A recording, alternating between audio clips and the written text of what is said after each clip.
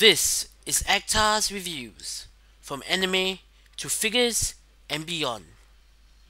Hey, this is Actar and welcome to another episode of Actar's Merchandise Reviews. Well, technically speaking, I guess it could also be considered a replica review, but that would just make the title of this video far too long. So, To Aru Majitsu no Index and its spin-off To Aru Kagaku no Railgun has succeeded in creating an extremely expansive universe in which magic and science collide. It has everything from an intricate lore to its very own canned beverages. Yes, one of the most charming aspects of the series is its strange drinks. Seen throughout the series in vending machines and drunk by the characters, they range from strawberry oden to plum porridge to tomato rainbow juice to curry soup. In fact, highly detailed labels, including manufacturing details and ingredients of the various drinks, can be found on the official Railgun anime homepage. Several of them were made into real coin bank replicas, and here are a couple that I got last year during my trip to Japan. One of the more famous and relatively normal ones include the Coconut Cider, seen being drunk by Mikoto herself in the opening scene of the very first episode of the first season of Railgun. Undeniably a fan favorite, there is more to this little story. As part of the 10th anniversary celebration of the original novel's author's debut, the Coconut Cider was actually made into a real product, available only for a limited time. Unfortunately, in true To Aru fashion, it was only available through several vending machines in Tachikawa City, the basis for Academy City in the anime. But, being a fan of the series and replicas in general, I was not deterred. Through the magic of Yahoo Auctions Japan, internet proxies, and spending more money on these than I actually should have, I have managed to acquire a number of these. First off, in terms of it being a replica, it doesn't really do that good of a job, and that's perfectly understandable. I mean, you've got to put the real ingredients and the real nutrition information on the side.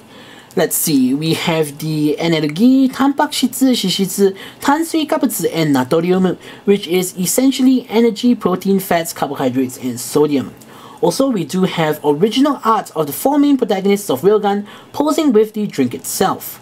However, that's not all that's inaccurate. Turning the can back to the front, we see something's not quite right. Instead of it being simply coconut cider, we now have coconut and pineapple cider. Why they decided to add pineapple is really beyond me. Perhaps they felt that coconut by itself wouldn't be enough of a taste sensation to rock the nation.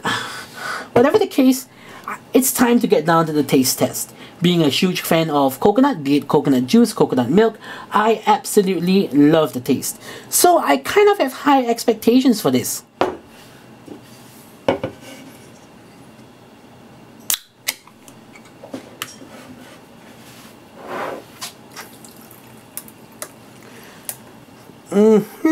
The drink is carbonated as expected of a soda, and it looks to be cloudy white.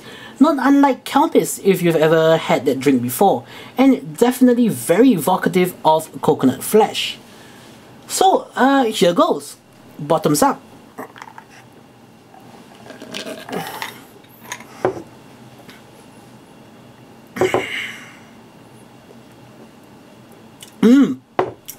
Wow, that's interesting, and I mean that in a good way.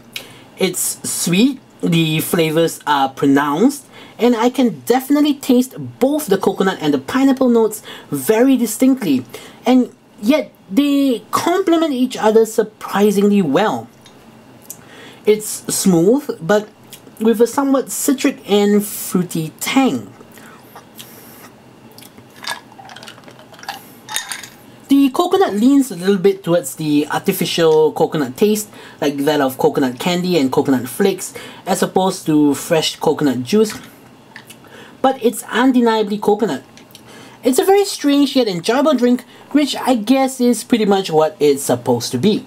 Though, if you're not a fan of coconut, I can see how you'd find this less than appealing. In conclusion, if you are a fan of the Real Dex franchise or a fan of Mikoto, I strongly urge that you try to track these down if you have any interest in them. Unlike other replicas that you can simply pose with or display on a shelf, you actually get to have a literal taste of Academy City and drink what the characters drink. And after a refreshing beverage, you get to have a nice little commemorative replica can to display on your shelf too. So, this is Zach saying, see you guys in the next episode, and cheers!